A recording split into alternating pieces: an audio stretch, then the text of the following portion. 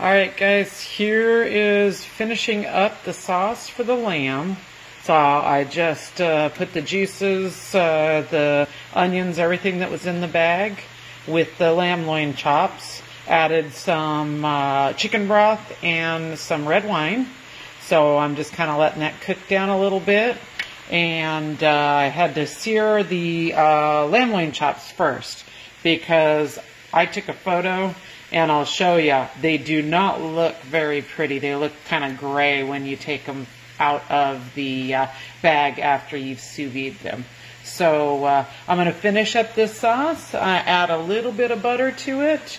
I got some good stuff in the oven, some carrots and some potatoes. And I'm going to feast while everybody else is gone. I'll take a photo of my plate and I will see you all later. Adios.